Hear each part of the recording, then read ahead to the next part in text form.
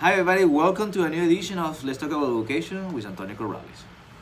We have talked in this show before about what does it mean to be a manager in educational institution. What does it mean to be in charge of educational programs and help students to be successful in their careers.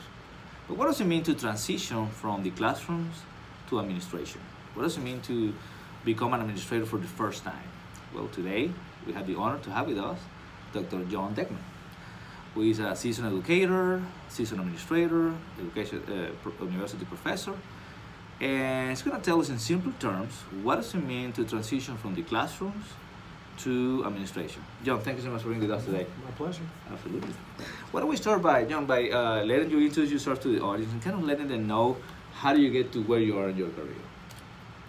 Well, way back when I graduated with a degree in English teaching from Purdue University, and I was a high school English teacher, and I coached a variety of sports for several years, and then I got the call and went over to quote-unquote the dark side.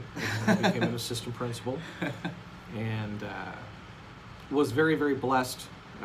Quickly thereafter became a high school principal.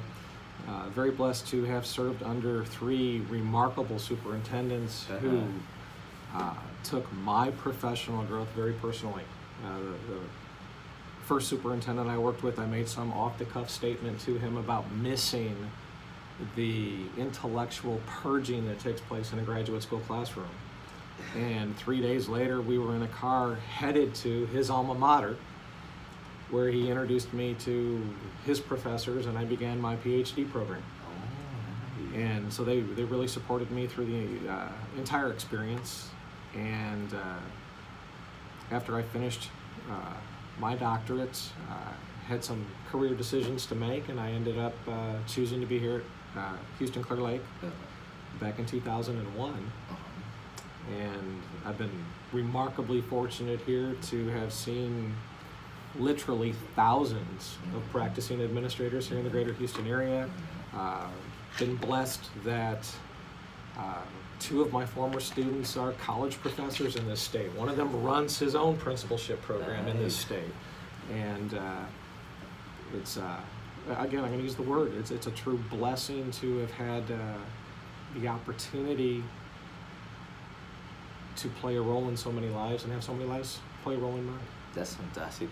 Now, John, you are in charge of the certification program for principals here in the university. You have successfully gone through a application process, a reapplication process this past year in terms of getting approved by the state to become a provider in terms of certification for principals. What can you tell us about certification programs for principals? Because there's a lot of offers out there in the market, and there's a lot of different opportunities that teachers are offered. But what does it entail to go through a principal certification process? What are the aspects that are commonly covered in those initiatives? Well, in the state of Texas, they changed the certificate from a principal certificate to principal's instructional leader certificate. At Houston Clear Lake, we looked at that as an opportunity to really ramp up what we do to help prepare our people to be better leaders and better servants to their teachers and the students in their districts. So we approached it as an opportunity and not as another hurdle that we have to do, okay? And as a result of that, we have created a program that we're really kind of proud of. It's essentially 8 administration supervision courses. 4 of them prepare you for the first test. You take 2 courses, and then your last 2 are a year-long practicum experience. And our students graduate, or our students are certified with every certificate they need to be turnkey administrators. They don't get hired and then have to take a week off to go get AEL certification, and then have to take another week off to get T-TESS or how to appraise teacher certification. They get everything. Everything is built into our program, along with all 8 of those courses, obviously the practicum courses, but the 6 that precede it have significant field experience is built into them so that when our candidates sit in an interview, they can distinguish themselves from every other applicant for the position, because not only can they talk about the research behind what is solid administration, what is solid leadership, but they can provide details about what they did, who they helped, how were they servant leaders, whose lives they changed, and what's the data that supports that. Well, and one thing that correct me if I'm wrong, but I think one thing that you incorporated recently was a whole year of an internship Right, program. we went from a 1 semester to a 2 semester internship. And explain to the viewers, to potential teachers who are looking at us right now, that they may thinking about pursuing a principal certification, why that is a good thing, it's an important thing for them, instead of going from only 6 months internship, going through an entire year of internship. Our motivation is we want our people to be the most successful people who are in practice right now. And we have invested a tremendous amount of time and energy at that. The 1 semester internship gives someone a limited amount of experience over 4 months of a school year. The 2 semester internship, that year-long internship, there are certain things that happen in January and February that never happen in September and October. There are certain things that happen in April and May that never happen in November and December. And we want our students to, when the rubber really hits the road, to when they're being paid to do the job, to be the person, to be the leader in the school, we want to have them feel that very little is at risk, that they've already seen it, they've already done it, they've already had an opportunity to reflect upon it and grow from it, so that their decisions are much more thought out, reflective decisions. That's fantastic, because that way the potential principals or assistant principals are going to be exposed to what can happen in the school. Now, in your opinion, since you have gone through this and you have done this for many years, what are the components that make a principal certification program a successful or an effective one? What are the things, the general aspect that you can say, okay, this is a program that is effective and it can help potential principals to be successful? I think it's awful tough to manage that while candidates are in the program. I think the best way to assess it is when your people get hired, what are they doing? Our school's changing. I've been here for 18 years. We've been serving the same 45 or 61 districts, however you want to draw the map, for 18 years. We are fortunate that there are districts in Houston where 75 to 80% of their building level administrators are our graduates. Several superintendents in this area are our people. They recommend their teachers come to us. We have a wonderful partnership with Alief ISD. 75% of their administrators are our people. Ours are the people who get hired in that district, which means somebody who is not necessarily related to us thinks that our people are the change makers. Our people are the ones that care about the teachers and care about the students and care about measurable student growth and growing their communities. No, that's fantastic, and I agree with you. I think the reputation from U of H in terms of education and educational management is tremendous. Now, for some teachers that may be looking at us right now, and let's say that they had never had previous management experience in any capacity, because sometimes we have alternative certification programs where teachers come from other careers and they have been managers in other fields. But let's say that we have a teacher who has always been a teacher, always been an educator, and is looking at us right now, and maybe starting to visiting the idea of becoming an administrator.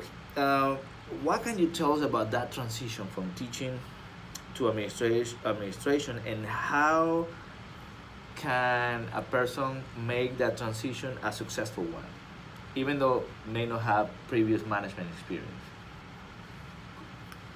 In your experience, from teacher to principal or to assistant or to principal? assistant principal, All right. to administration. Yeah, there's a whole lot of research out there that says a person can never be an effective leader if the task orientation is not being taken care of.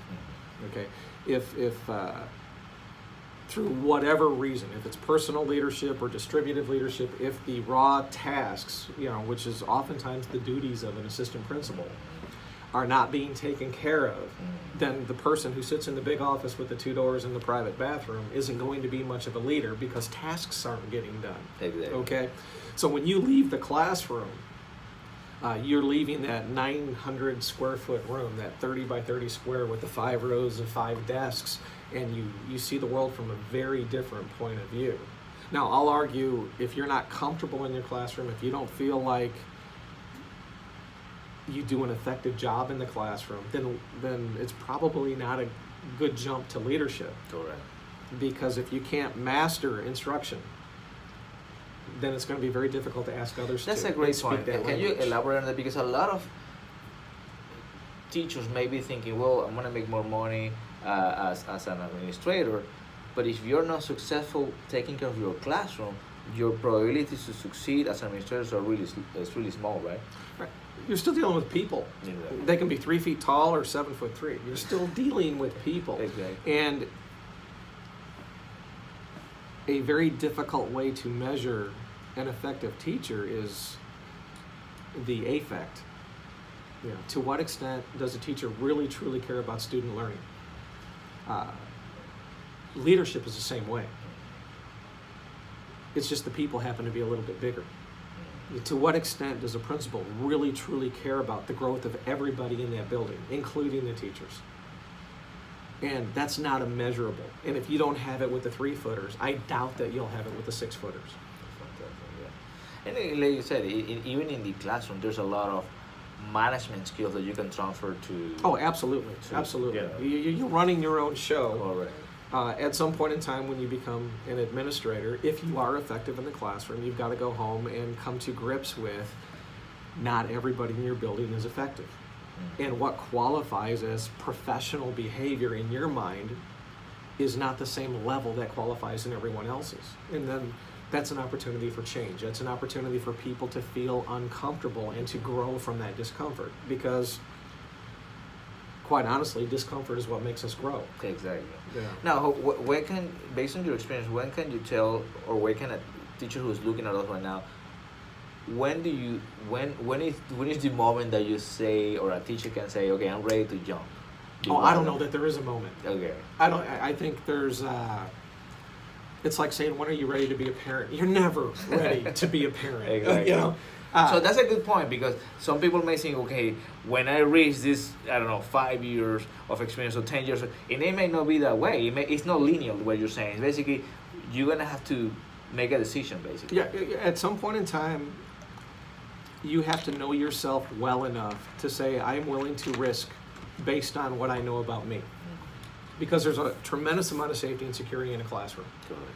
That's right. And when you leave that classroom, a lot of that safety and security disappears.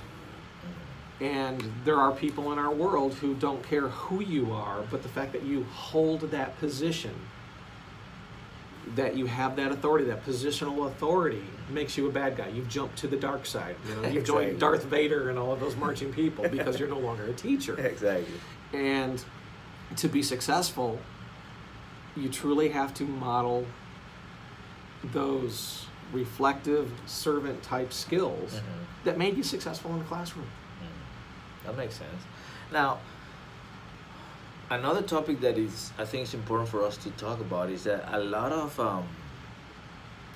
one job that had a lot of bad rapport, in my opinion, based on what I've talked to a lot of people, based on the job, is the assistant principal job. A lot of people are really scared of being an assistant principal, or also hesitant because they see the position as in some cases of a key carrier, as a locker room,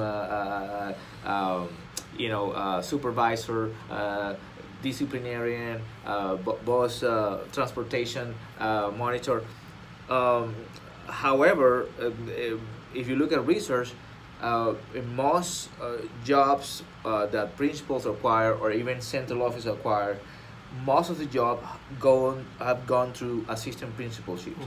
What can you tell us about? Is it an assumption? Is it a wrong assumption for people to be scared about that job per se? And is it a necessary step to move forward as an administrator? Is it 100% necessary? No. Is it an assumption? Yes. It's a tradition.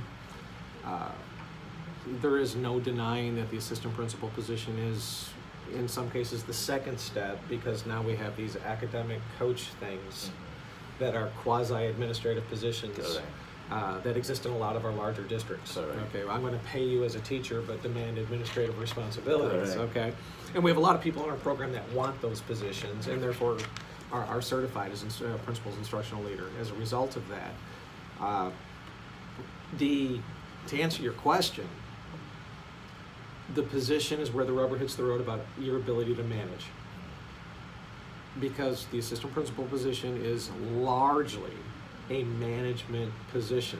Now we're trying to get away from that a little bit in Texas. We're trying to, through the new certifications and the big emphasis on instructional leadership, we're trying to distribute that instructional leadership down from just the principal to all of the assistants. But that does not negate the management tasks that are inherently associated with being an assistant principal. And if you strive for that line position in management, then yeah, this is definitely the first step in the line position in the chain of command. Now, to throw a little extra item there for our viewers, even if it's probably a current assistant principal or new assistant principal that is starting the job, what recommendations do you have for them if they want to be exposed to aspects of the job that usually and commonly assistant principals are not exposed? For example, budgeting or mostly academic tasks that sometimes the principals take over. What would you recommend those assistant principals looking at us right now to do to slowly but steadily be exposed to those aspects of the job that are going to prepare them to become a principal? I think assistant principals oftentimes get overwhelmed with the management tasks, the discipline, and all of that kind of stuff. My best advice is August and September is to be in classrooms all the time, because I think, and I'm sure we can find research to prove this, the amount of time that principals and assistant principals spend in the classroom as instructional leaders at the beginning of the year relates directly to the amount of time that they don't have to spend with discipline and those types of issues. And if you're not overwhelmed with those management type issues, you now have the time to look to grow professionally in these other areas. That makes sense. But if you don't have the time, then you'll never get the budget, because you've got a stack of student disciplinary referrals that's 3 inches thick, and they've got to be out by 2 o'clock today, or this meeting or that meeting or this meeting or that meeting. Whereas if you have a concerted effort with your administrative team to change the content of the conversation on your campus to that of being about instruction, and that we value instruction and what's going on in the classroom, there's no better way of showing that than being in the classroom. A whole lot of problems go away. And here we are in February, and you and I can walk through any school and be pretty close to right all the time about how often those administrators were in classrooms in August and September. Exactly. By what's going on in February and March and April. Exactly. That makes sense. Really good tip. Now, John, for those teachers who are looking at us right now and are currently visioning the idea of either becoming an instructional leader in a campus or becoming an assistant principal or a principal, and are visioning the idea of going to a principal certification program, what recommendation do you have for them about moving forward? I think a lot of that is introspection. Why do you want to do it? There are upwards of 50 to 60 different educational program providers in the state of Texas, and some are remarkably successful while others aren't, and I'm not here to bash anybody. Absolutely. I am proud in all of the right ways about what we do. if you truly want to make that difference, then treat graduate school the way graduate school needs to be treated. Then be prepared to be uncomfortable, be prepared to be reflective, be prepared to question a lot of the whys and whats, and to learn and to grow, and to do it with, it sounds a little cliche, with the servant's heart, because that's what makes a difference with people, and we're in the people business. And that's a great point, because a lot of teachers might be thinking, well, if I become an administrator, I'm gonna get away from the students, the kids, and I'm gonna feel that empty. When in reality, you're gonna have more kids than you used to have in your classroom. You never go away from the kids. And that's another way of assessing administrators. You know, walk down the hallway with an administrator. How many student names can that administrator say hello to? Yeah, that tells you an awful lot about the culture and the climate that's going on in that school. Well, that's fantastic, man. That's awesome. John, I want to thank you one more time for being with us today. Our viewers out there, remember that we have this interview and many others in Antonio Corrales YouTube channel. Let's talk about education with Antonio Corrales and Sterling Evaluation Assessment.com. Please help somebody today, and see you next time. Thanks.